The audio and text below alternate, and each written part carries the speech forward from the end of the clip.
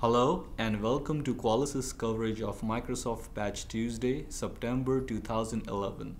My name is Amol and I manage Vulnerability Labs at Qualys. Today's Patch Tuesday was small and quiet except for the patches for DigiNotar digital certificates. Last week, attackers hacked into DigiNotar and stole digital certificates for which Microsoft and all other browser vendors issued patches.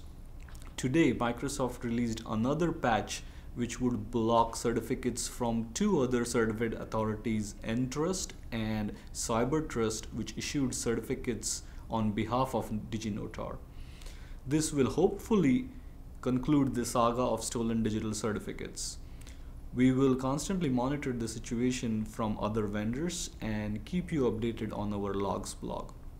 So that was it for the DigiNotar certificates. Coming back to Microsoft Patch Tuesday, 5 bulletins were released, out of which MS-11, 72 and 73, which affect Microsoft Excel and Word, should be given the highest priority. If left unpatched, attackers could take complete control of the system when the victims open any maliciously crafted Excel or Word documents. In addition, there were other updates for Microsoft SharePoint, Wins, and fix for the DLL preloading issue which was announced about a year ago. So that was it for Microsoft Patch Tuesday.